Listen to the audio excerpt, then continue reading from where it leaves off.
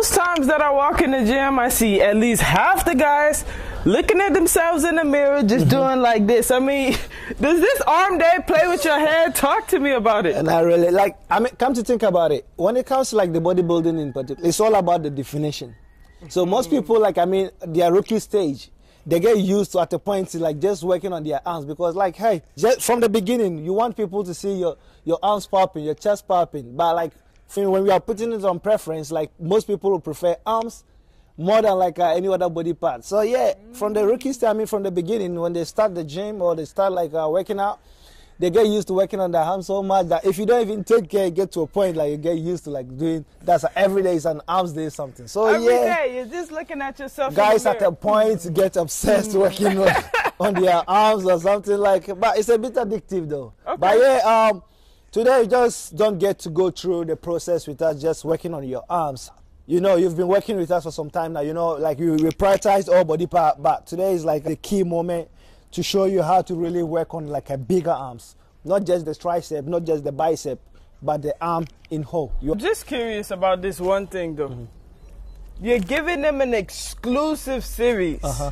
Tell me, how many secrets are you going to give them about arms? Because yours are pretty irresistible. I mean, most guys dream of the day they can rip their shirt because their arm is too big. So I just want to know. I'm pretty sure they want to know too. What's the #1 thing like you really have to think about if you really want to build a big arm? I mean, it's all about like the time and the tension. Because this is one thing about arm. The care and the movements just doesn't guarantee results. It's painful. It takes you through some phase of like, you know, discipline. Okay. But you have to be willing to go through that. You understand? You heard it here first, so let's get into it. Let's get into it.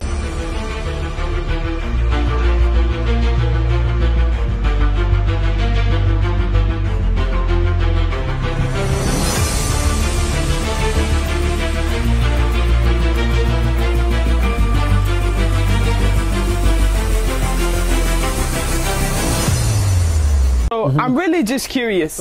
What is your first workout when you move into arm day? Like, what is really most effective for building these kind of arms? Tricep extensions, cables, period. That's what I like to do most of the time. I like to do the push downs. I mean, my first routine when I'm doing arms workout. All right? All right. Wow. One thing I really noticed just watching this, his arm, it doesn't go more than 90 degrees. Although he pulled all the way from the top, he stops at 90 degrees and goes right back down. You know, I would say this is isolation, but we're definitely going to have to ask him about this. And you know, one thing I also noticed, he's not doing the double tricep pull down. He's doing a single hand pull down. So we only have to ask, like, is it more effective to do isolations or is it better to do like a joint? Like, why did you choose the isolation? I mean, to a degree, they are all good. Okay. You understand? But if you are talking about preference, I prefer like the single arm pull down more than the double. The single arm, when you're tired, you're tired. So look at this. All right? If you see, there's no any extra help from nowhere. It's just me trying to move or pull it all the way down. Okay. 90 degrees, pull it down. 90 degrees, just keep going. Okay. So no any extra help. So is the 90 degrees to keep the tension on your tricep? Like, is that how you prevent the extra help? Absolutely. But when you're doing the double, if you take a look at that, double, this, that, the difference is whenever I'm doing the double, when I'm getting tired, I can always lean in, okay, and have an extra push or extra help from the chest. You talked about how you bend over. Like how you bend over when you get tired. You also talked about how you keep 90 degrees to keep the tension and no help. So can you really just give us like 3 or 4 form tips for somebody who wants to do tricep extensions? Because I see so many people reaching high. I see other people that you're right. They're all bent over. So, I mean, the way you do it, you look like a professional. But for someone out there who really wants to try and do this and build your type of arms, like, what's 3 tips you really give them to do what seems like a simple exercise, but to do it really correctly? So if you notice, I had to sink in my waist in a bit to get the arch. You understand? That's the perfect form, #1. The second one, when you move it down this way, okay, all I have to do is try to go 90 degrees, push it down. But remember, we were talking about preference, either the isolation or this, and I chose the isolation more than this. Either way, whether you're doing isolation or double, both of them you stop at 90 degrees. I stop at 90 degrees. But whenever I'm doing the double, it's always a chest activation where like it gives me extra help when I'm doing the pull down. You have it here, guys. I asked what's most effective. Want to build big arms? Isolate. Before you start this next set, let me ask you this. You just started. You did a small workout. You did 2 sets. Your veins are already showing. I mean, is this because of the concentration on the muscle? Or, I mean, come on, guys, take a look at this. You don't work out every day. Nah. You don't work out for 3-4 hours a time out a day. But when you go in there, you're always focused on what? Quality? Over concentration, over quantity, focus, over quantity. Form. Yep. So is the next exercise also isolation, or are you going to switch up to biceps? I mean, it's a big arm day. It's a big arm day. It's a lot of work on the tricep. Done. You know, it's a whole combo. Like it comes in sessions. So basically, it comes in 3 sections. We have the long head, we have the medium, and we have the lateral head as well. So this is more like 1/3 of it. Okay. So all I do is, each routine of whatever I'm doing, especially like being the tricep right now, I'm trying to work on 3 different routines just on triceps. Okay, let's see. You know, one thing I really noticed here is he said if he's doing arms, even though he's doing biceps, triceps, the complete arm, he wants to fully exhaust the tricep before he moves on to the next exercise. So 1 tricep exercise, 2 tricep exercise, and another one. Fully exhausting that muscle and keeping the concentration solely on the triceps. All right. How important is it? You didn't lock your arms when you came down. It's like you stopped before your arms really locked. Like you didn't fully extend your arm. Like, is that how some people start feeling that pain in their elbow or injury? Or why don't you fully extend your arm all the way until it locks your elbow? Some of these things are not thermodynamics. It's simple. Like if you think about it, I don't want to lose the tension of my movement. Like if I go this way, I lose it. You understand? So once you keep it this way, you keep the muscle like fully engaged from the beginning to end. So it's the muscle engagement. I want to have the control from the beginning all the way to the end. So you understand? The control. When I do this, like trust me, even if it's like 90 kg, I can still have it that way. Wow. But try controlling a 90 kg from this angle. You can't do it. You can't do it because it's either pulling you or pushing you. But if you have it there, your muscles are resting. And that's why I don't try to go all the way and bring it out. So if you really want to work out your muscles and not your ego, keep the weight on the muscle the whole workout. Get to it. All right. You know, I've noticed a few things working out with what? Especially trainings. I don't know if you noticed how he just found the position that he pulls the bar to before he gets started. He does this almost every time, even though he knows that spot. I think it's the connection he has with his muscles, knowing where that spot is and knowing not to exceed that, so that he keeps the tension on his muscles, both when he goes down and when he goes up. I mean, like you said, if you go up too far, I mean, I don't think your triceps are working anymore. So he's really going to keep tuning in that mind to muscle connection every time he's doing the workout. And that's one of the keys, right? Yep. So yeah, we're done with the first and second routine. Okay. So now we're moving on to the third one. All right. Which I like to do the extension from the back. So it's the cable extension overhead though. Oh, okay. So they are all extensions. This is extension, this is extension. But this time we are taking it overhead extension. Now we get to target the long head as well. So yeah, straight into it, we use the rope for that. Moving into the third tricep exercise, he's already said it. He's going to do the overhead extension. Okay, you can see she's moving it downwards a bit. This one, the position is key. You have to note that. You can't have it all the way here. You can't have it somewhere lower. This is why you have to bring it just above like your waist. So this is what I do. I bring it this way. Okay, that's perfect. It's not all the way there. It's not here too. It's just intermediate. So this is what I do. Bring it here. Extend. All right. Now we're targeting the long head. It's a full extension. I mean, look at this, guys. Notice. He's really controlling the weight that he's extending. He's not swaying his body. He took one step. He found the position with his waist. His back and his legs haven't moved at all. It's only his arms that are working. And you can really start to see the engagement here in his triceps. You know, another key thing, he makes sure to go all the way behind his head. He doesn't cheat the workout. He's doing the full extension to really maximize the muscle burn. I mean, did it burn? Once you are in a good posture, like a good position and everything, you have to feel it. It's a must, you have to feel it. If you're not feeling it, you're not working. Okay? It doesn't have to. Yeah, we all know work smart, not work hard. Yeah, so how do you work smart without working hard? Even though you're working smart and not hard, it's time to put some work in. We definitely have to. Yeah. You know, one thing I really see oftentimes when people are doing this, they start working out their shoulders instead because they want to jerk their upper body. So at that point, you're no longer working your triceps. If you notice here, he's stabilizing his shoulders. Although his elbow moves slightly, it's mainly his forearms to his elbow that does the work to make sure that the weight stays on his tricep and not on his shoulder. So let me ask you this. So I'm curious, if you're getting tired, like you're doing 3 sets of this. Yeah. So would you rather reduce the weight and still to be able to do the same number of reps? Or will you keep the weight the same, do lower reps because you're getting tired and the muscle is exhausted? Is it a progressive overload or something? Exactly. So, okay, if I'm doing ascending, which I talked about it the last previous post when we worked on shoulders. Okay. Okay, if I'm doing ascending order or for weight, this is what I do.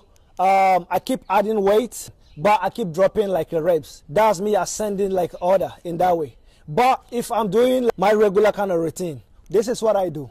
These are the 4 plates. 1, 2, 3, 4. I'm starting on a 3 for the first set. The second one, I'm moving to the plate 4.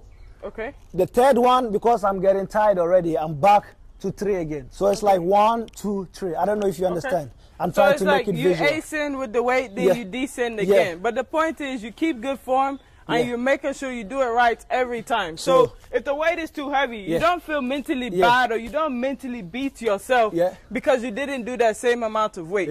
You knew that you wanted to finish the exercise you started doing and you wanted to do it well. So I go back to one less, back to the first routine. I mean the first set. All right. So guys, pay attention closely here. I mean, really get close in and look at this.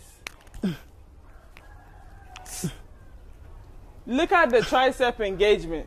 I mean, come closer, really look. You can really see the entire time that the tricep is fully engaged. It's never a point where you don't see the engagement on the tricep because like he said, it's keeping the tension. So basically, that was the top 3. He had the isolation, he had the double, and he had the overhead. Like he said, 3 tricep exercises, working all the different points of the tricep with a full exhaustion. So what's next? Is it biceps? So moving on to the bicep. Let's go. All right. So let's go. So we went through 3 tricep exercises to fully exhaust the tricep. I think now we're moving on to biceps, right? Yeah, the bicep. Okay, so talk to me about this. You know, it all comes down to so many different variations of curls for the most part. You have hammer curl, you have, you know, the barbell curl, dumbbell curls, cross body curls. At the end of the day, put curl on the end of the exercise and it could be a bicep workout, right? I know. So I'm just curious. What's the advantage or disadvantage of using dumbbells versus barbells when you're working out your biceps? I mean, either the barbell or the dumbbell, they all can be used for curls. The difference is, like, when it comes to the barbell, it gives you more leverage. Like the fact that, like, when you're using the barbell, you don't get to sway a lot, even if you want to.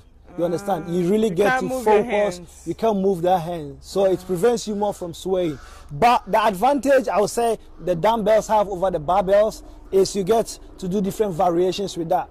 The isolations. You get to target direct, like, muscle groups that you really want to. Either the outer, the inner, and any other else, like, stuff you want to isolate and work on. So you feel like you get the isolations. Like, and I noticed with triceps, you wanted to start off with isolation first. So is that the same that applies to bicep? It's the same that applies with bicep. But the bicep, it's a bit like structured. I mean, structured a bit different. You understand? So how's the bicep muscle structured? Okay, good. So we're about to find out. First of all, we start with the bicep curl, the hammer routine. We have the bicep curl this way, which is the traditional one, but the hammer goes that way. So we're starting off with the hammer curl. Okay, let's get into it. So here it is, guys. You have the hammer curl. Same way with the tricep. He prefers to isolate first when he's doing arms. As you can see, he's doing the hammer curl, but he's doing it individually on each arm. Take note of these few things. Although he's doing each arm individually, he's making sure not to sway his body back and forth like this. If you look at it, his shoulders pretty much stay in the same position throughout the entirety of the workout. And that's really important. If you're starting to sway your back, here's a quick tip. Either reduce the weight or you can find a wall to lean against. That way you really can't sway. But make sure if you want to work out your bicep, you can't sway. So this is the first routine. Sorry about that. This is the first set of the first routine of the bicep curl, which is the hammer curl. Okay. I'm doing 5 sets of this one. 5 different sets of the hammer curl. But this is how it goes. The first one was isolation. So I go 2 sets of the isolation, which is like 1 at a time. I do 2 sets of that. Then the second one is going to be a bit like different. First one we just did goes for 2 sets. Then we change the pattern of what we are doing. So you do the isolation for 2 sets and then you move on to the next version of it. The next version is going to be so let's get into ascending order. Yeah. So take a look. Let's do this. All right. So this is the ascending bicep hammer curl. All right. 1. Now he's gonna move the reps and ascend the number of reps he's doing on each arm every time. So notice he's doing multiple reps on the same arm before he switches arms.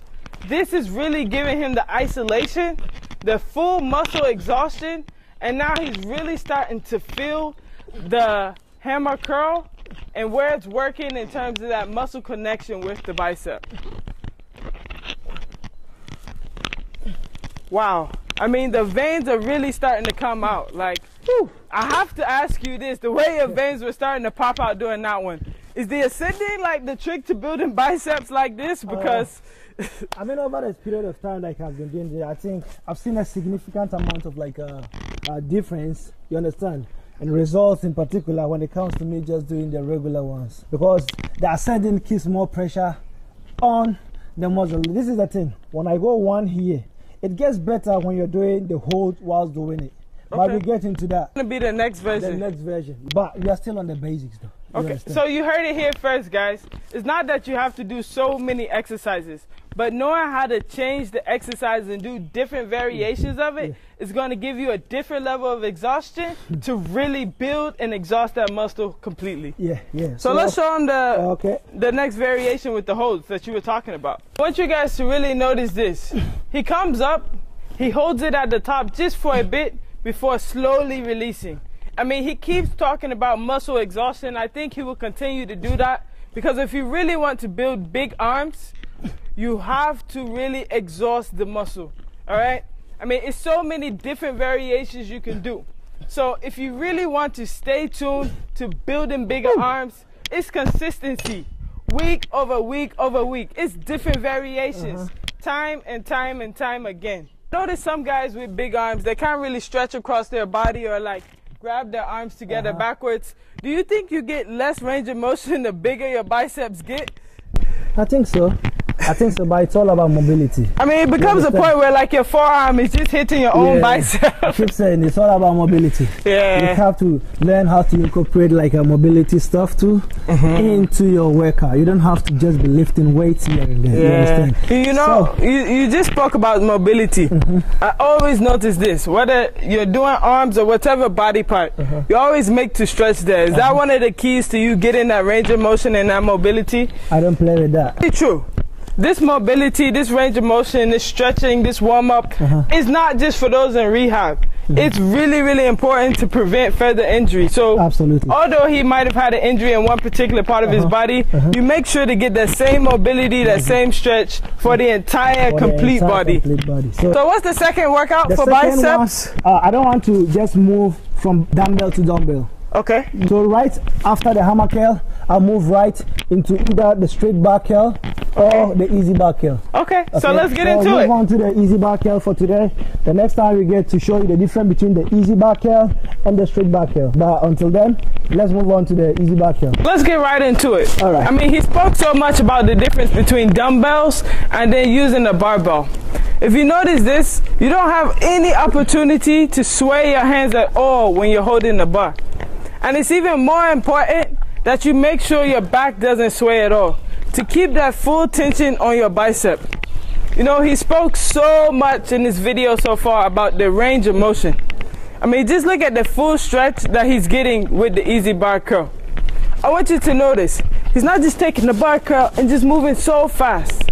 It's not about how fast you do the reps, it's about how good you do the reps, all right?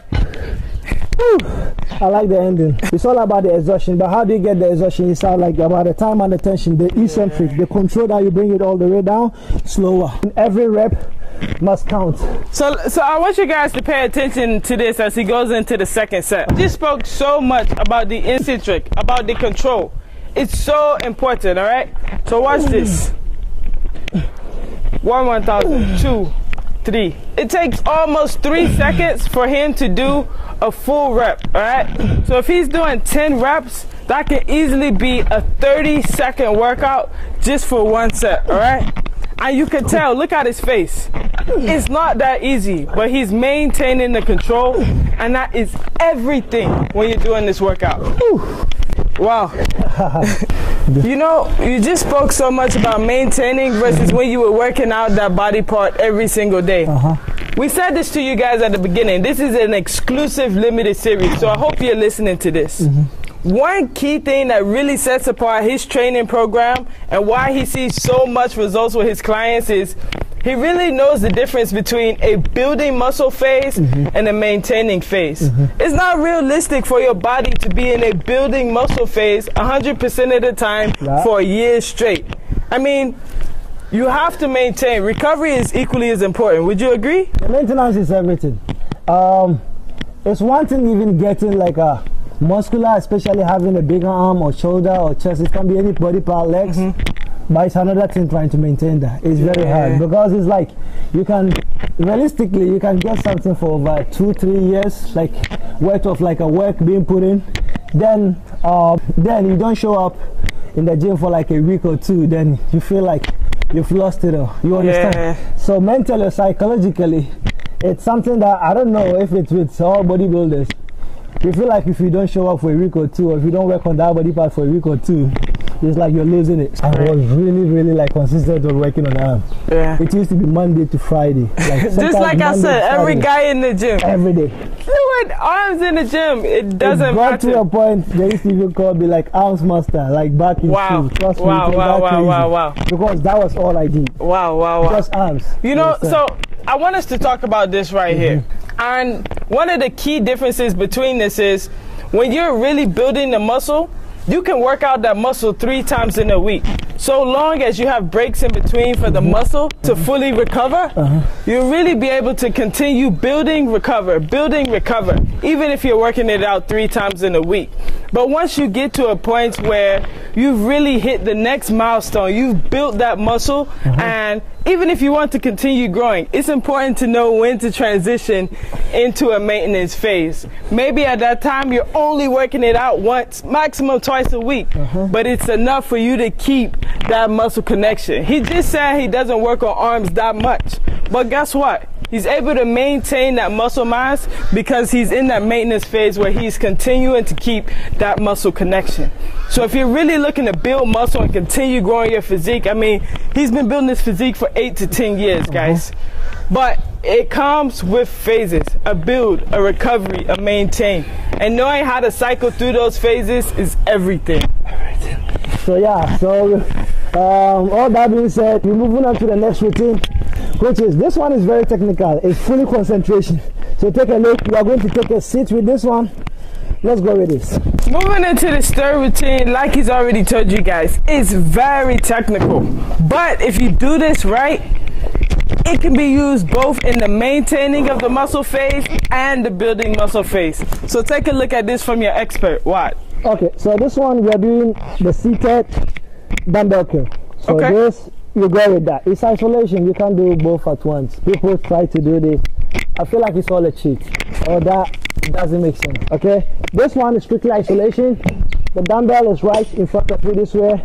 Just sit up right that way. Hands go straight all the way down.